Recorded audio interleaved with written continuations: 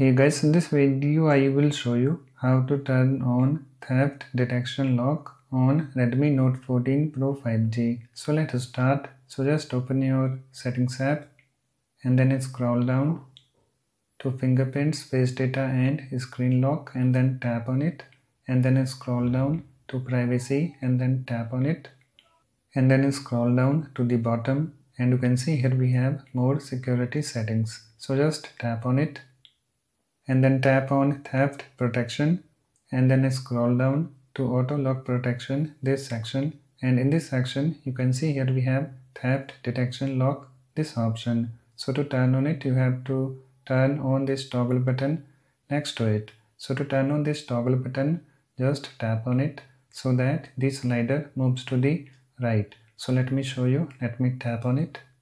So when we turn on it we have this pop-up, turn on theft detection lock, and also we have this information like how it works. So let's read it.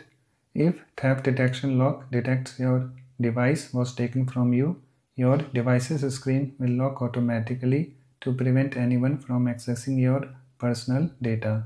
This feature uses your device's motion sensors and its Wi-Fi and Bluetooth connections to try to detect if someone abruptly takes your phone and runs away. And also we have keep in mind this information. You must be actively using your device while it's unlocked. So just read this message and if you agree, only then tap on this turn on this button. So I agree to this. So let me tap on turn on this button and you can see it's now turned on. So that's it. Please like, comment and subscribe for more videos.